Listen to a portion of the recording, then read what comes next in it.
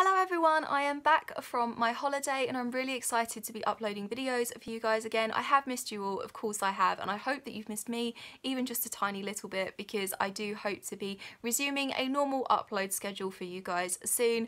I do have a lot planned for December, so I'm really excited to be getting stuck into that. So if you follow me on Instagram, you will have seen all of my pictures from my trip. You will know that I have seen some beautiful and very interesting places. I would definitely recommend Prague, Vienna and Budapest to anyone who hasn't been to them but who would really like to. They're all amazing places. All three of them were quite cold the entire time I was there, so I did spend a lot of the time in my coat and scarf and woolies, but they were just so good. They really were.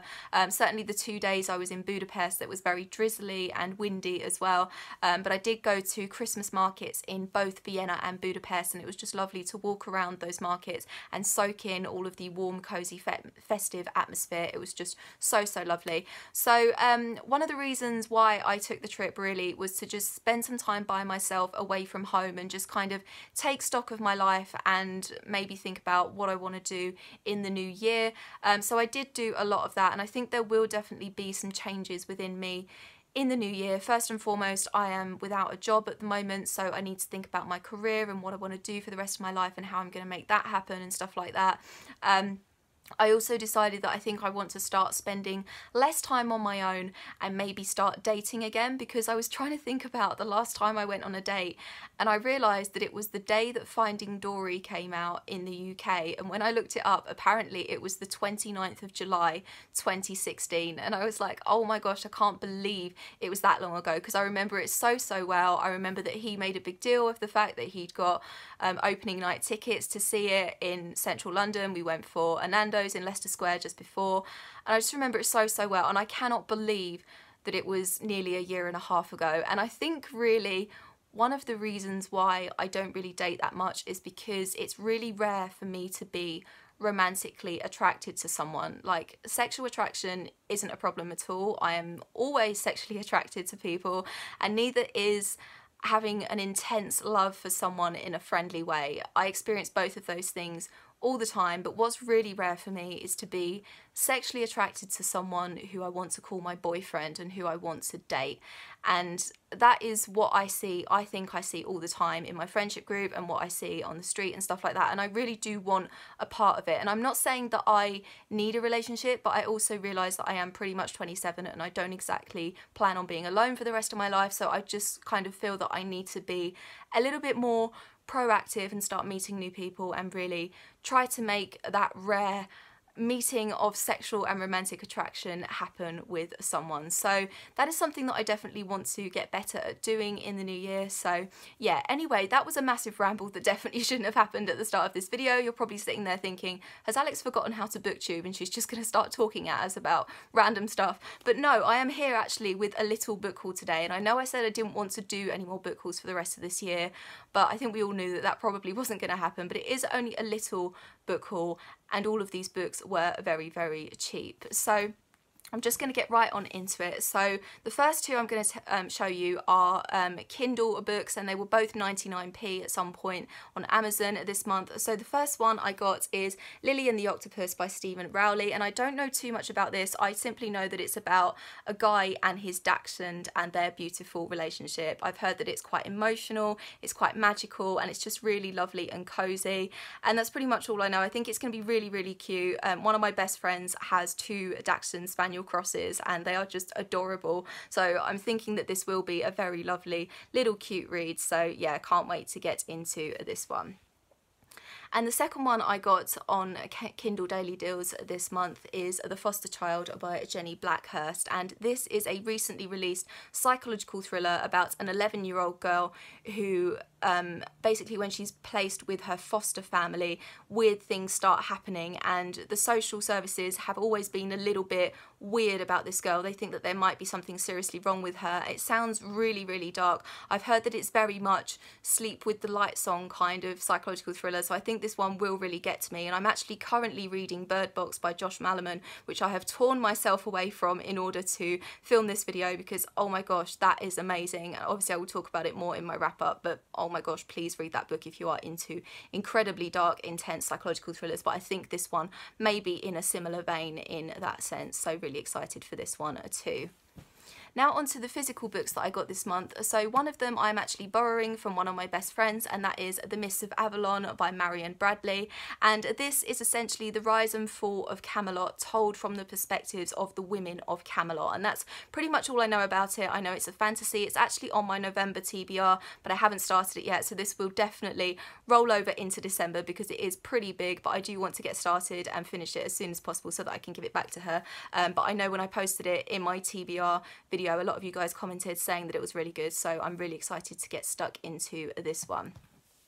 The next one I got in my October Book Box Club box, so if you have seen that unboxing you will know what this book is. The November one has arrived at my local post office because it arrived while I was away, so I need to go and pick that up, and obviously I will unbox that and you guys will know what was in the November box. But in the October box was A Shiver of Snow and Sky by Lisa Ludecki, and I love this cover. It's just so cool, very shiny, and this is basically about a world where lights in the sky mean different things. And on the day that our protagonist was born, there were red lights, which means danger, and then 17 years later red lights appear in the sky again.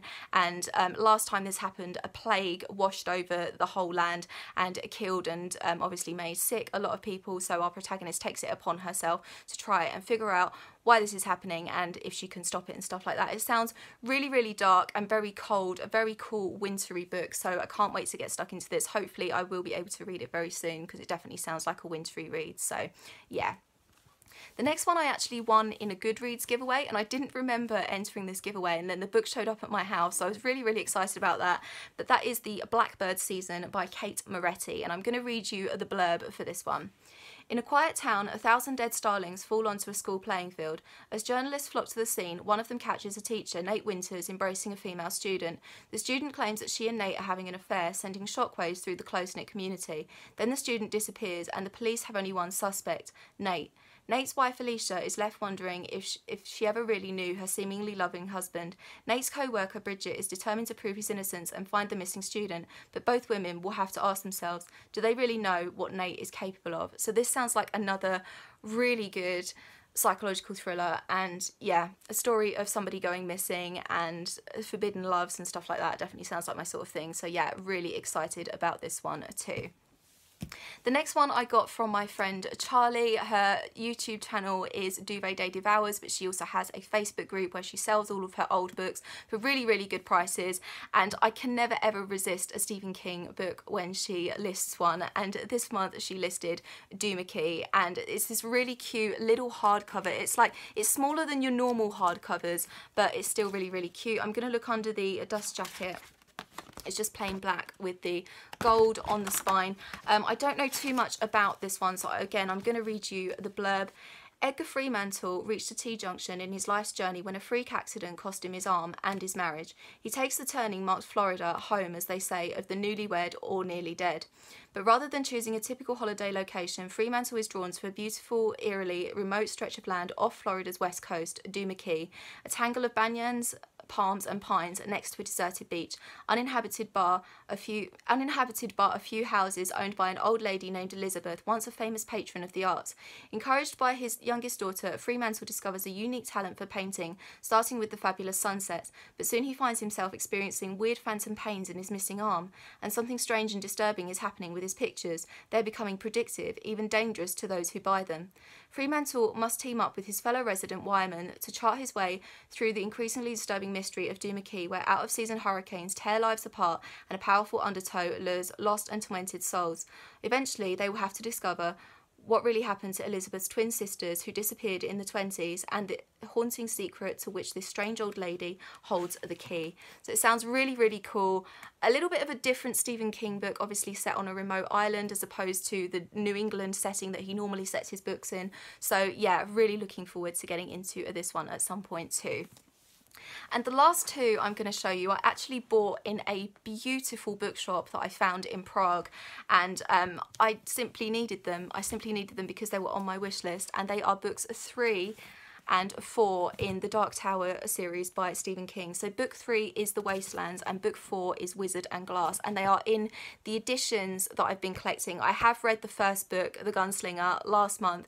Really loved it. This is his fantasy series inspired by The Lord of the Rings, but it has a Western backdrop, and the first book was incredibly strange.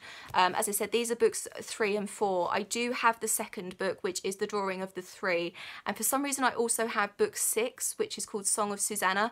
I think there are 8 books in total, so of course I need book 5 before I can read all of the ones that I own, and then obviously I will hopefully find the last 2 for pretty cheap as well. But I couldn't believe it when I saw these for second hand as well in a Prague bookshop. The bookshop that I got it in also came with these gorgeous paper bookmarks, and I got 2 of these, one for each of them. But it's called Globe Bookstore and Cafe, and I did actually have a brunch while I was there as well in the cafe. Absolutely delicious blueberry pancakes. But yeah, I just thought that was a really lovely little souvenir of this amazing bookshop that I found in Prague. And obviously, if you are ever in Prague, visit the Globe Bookstore and Cafe, because it's literally amazing. They have new and used books. As I said, both of these were new, but they're in perfect condition. They're also floppy paperbacks as well, which I can't resist. So yeah, really excited to be able to continue with the Dark Tower series now that I have 2 more of the books. And that is it for my book haul. I hope you guys enjoyed it. What books did you pick up this month? Please let me know. I will leave all of my social media in the comments down below. I hope you have an awesome day, and I will see you very soon for another video. Bye bye.